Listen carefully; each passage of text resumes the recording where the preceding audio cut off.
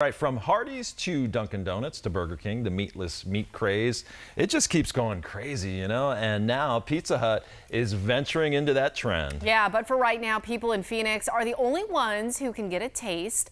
You see, starting tomorrow, a new vegetable pizza topped with...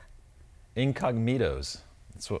Is that the meatless Italian sausage? Yes, That's apparently a brand? so. Okay, I was like, what is this? Okay, it looks like a typo, yeah. Apparently this meatless Italian sausage will be available at one Phoenix location.